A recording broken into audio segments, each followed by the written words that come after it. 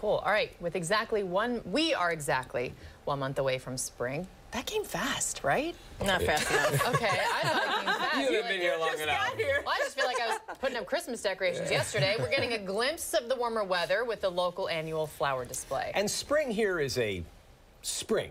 Yeah. Relative term? Yeah. Sometimes we get spring snow.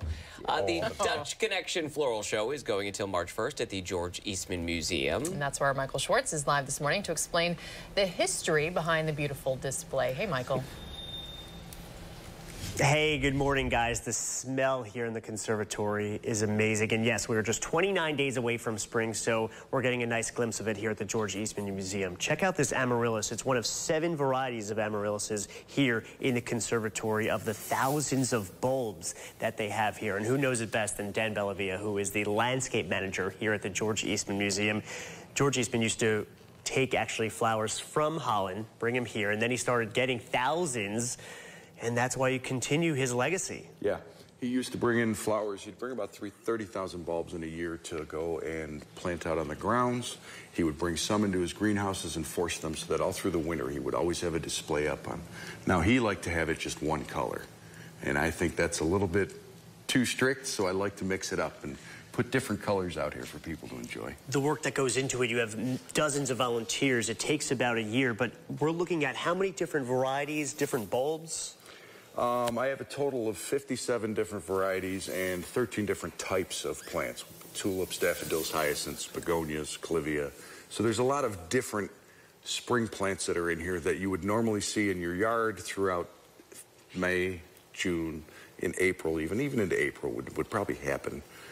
So it's just fun things to see and give you an idea that spring is coming. It's coming. It's almost here. Yeah, you just have to have a little more time. It's almost here. All right, we have a big week coming up because now until Sunday is the kids' programs where they get to plant bulbs. Exactly. We started this 3 years ago. What we try to do is get the kids involved in gardening. I think it's it's important to get them outside. So they get to come in and they get to take their own bulb, plant it, and they get to watch it grow.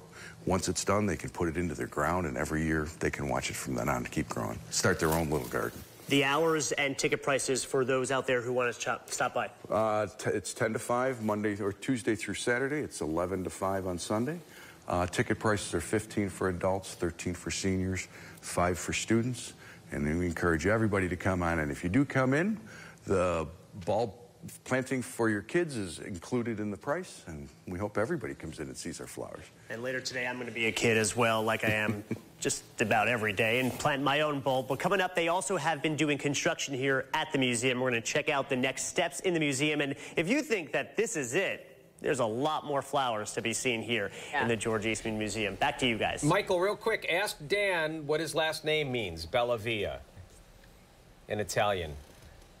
Doug wants to know, what does your last name mean in Italian? It means beautiful way or beautiful road. See? Beautiful road. There you go. Isn't that appropriate? Name that works. Yeah, the flower man. Bellavia.